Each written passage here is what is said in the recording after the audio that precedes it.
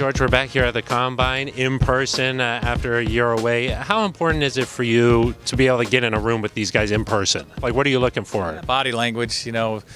We probably have 6 people in there, and so when they walk in, just seeing how they react with all the different coaches and scouts in there, and then just, you know, asking them the questions and see how they react. Some tough questions, whether it's scheme, whether it's, you know, part of their life and their family, and just really we want to get to know them. They're so rehearsed, though, sometimes. How do you get them a little bit off their game? Do you have like a go-to question to kind of? We like to get them a little bit uncomfortable. Coach Hackett's pretty good at that. You know, he's got a little system you have to ask him about, but you know, again, we try to be respectful, and we know what they're going through. These are long days for them.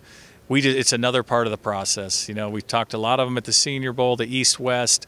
This is another piece of the puzzle, and then you know, then we'll have our Zoom interviews with them as we get closer to the draft, and then we can even bring some in with the top 30.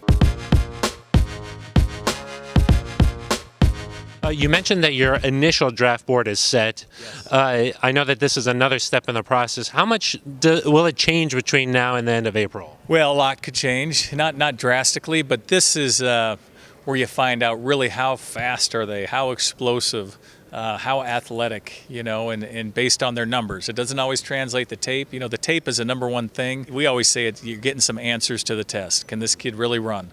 Is this kid explosive? And so it's all part of it. And then we have the pro days as well, you know. So it's a lot, you know, that you have to sift through to try to find the best players, you know, for the Broncos. You know, every year it seems like in the NFL, teams go from worst to first. Yes. Do you feel like the Broncos are in a position to do something like that? You know, you never know. We're day by day. You know, we're trying to get through the process, and we know we want to upgrade our team, and I think we will. Whether, you know, free agency and then through the draft.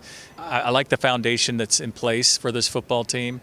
And now we have to make the good decisions to take us to the next level. You know, you said you want better quarterback play there. Can that be Drew Lock, or do you feel like you need to go out there and do something else? You know, sure, it could be Drew Lock. You know, we need to play better around the quarterback as well. We're quick to blame the quarterback because, you know, that is the most important position probably in sports. But we need to play better around him. You know, in the offensive line, our receivers need to play better, tight ends. And I think we have a talented group. And so I think with, you know, Nathaniel, his offensive system, you know, hopefully we can take that next step. With Nathaniel in the building now, a lot of energy. I mean, can you feel sort of a little bit of a culture shift now that he's been in there for a few weeks? Yeah, totally. You know, it's a different feel in the building. He has a young, energetic staff.